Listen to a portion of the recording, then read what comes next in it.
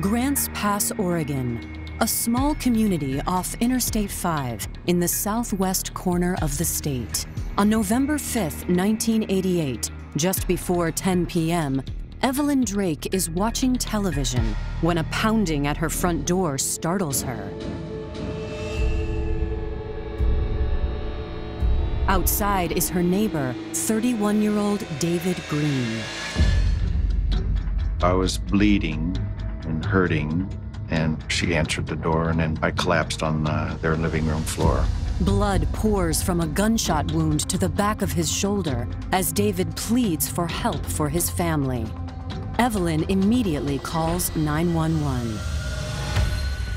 When Grants Pass police officers race to the scene, they find David delirious from blood loss. I was fading, and I had tunnel vision, so things would go dark. Everything was kind of in the background. Before he passes out, David begs police to go to his house to check on his wife, 32-year-old Lynnann Greene, and his young son, Nathaniel. Officers burst into the Greene home next door and discover a terrible scene.